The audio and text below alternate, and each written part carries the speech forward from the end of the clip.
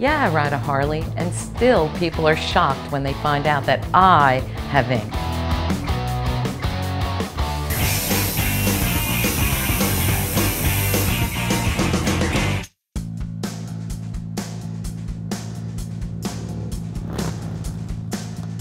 I'm Diane. I work at Bergen County Harley-Davidson, BMW in New Jersey. I'm a single mom. I have two beautiful young daughters. I have tattoos all over my left leg. My first tattoo is at the age of 43. Left the corporate world. I've been riding for 10 years on my own. I have a passion for riding. I'm also a rider coach here at Bergen County. I love my job. I couldn't even fathom thinking I sat 26 years in a cubicle.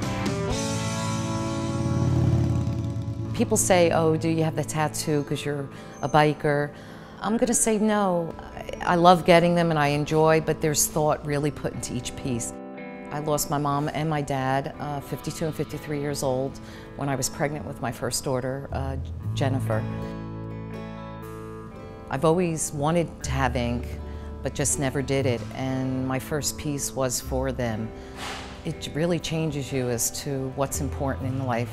Then having my children and being blessed with them, I felt I really wanted to have some ink for them, for each of the girls, and that's what started it. And then it evolved into anything meaningful in my life was put on my leg and in form of tattoo, in ink.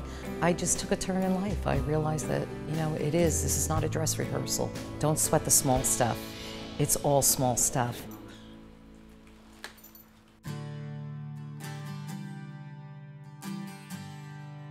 The tattoos on my left leg are all due to Amy Brown, this artist. I have all fairies and dragons and trees and owls, and just all the pieces are from her. When choosing the pieces that I wanted for my daughters, I really wanted the pieces to represent who they were. And my Jennifer just loves to read, loves knowledge. So the piece that Amy Brown had was called The Reader.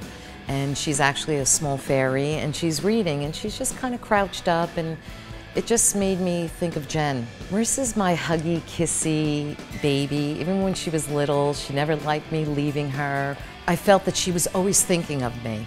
And the fairy that I have for Marissa is called Thinking of You. I've come across people here at the dealership and outside of the dealership that are very surprised when they hear that I have tattoos. I had one student of mine, and she saw some ink, and she said, Diane, you have tattoos? And I replied, yes, I do. And she says, you look like a soccer mom that makes cupcakes. I said, excuse me? I really don't care what people think because it's for me.